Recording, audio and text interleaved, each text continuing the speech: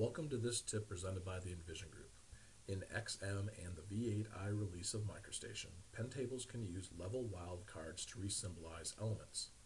In this drawing, there are a number of levels that are named fill, land, land secondary, land primary, etc. What I want to accomplish is to define a Pentable process that will identify all the levels that start with fill land and resymbolize those levels. Let's begin by opening the print dialog box. From the print dialog pull down, we're going to go to Pentable Edit.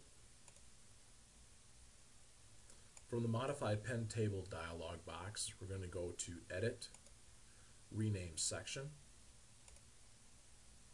In the Rename Section dialog box, I'm going to name this one Fill _ Land and hit OK.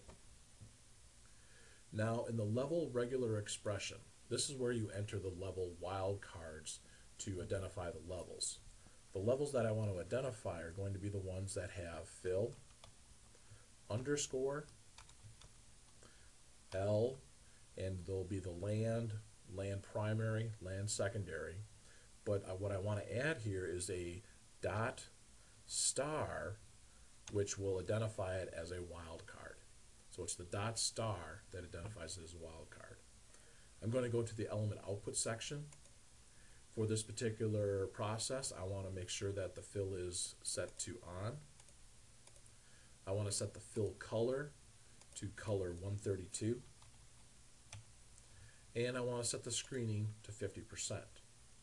So now what's going to happen is everything that has a fill _ L will have the element output action applied to it. I'm going to go to File, Save, and then close the Modify Pentable and refresh my Pentable, and you can see the screen colors have updated in the print dialog box. This concludes our tip on using level wildcards and Pentables. Visit our website envisioncad.com for more tips and resources. Thank you.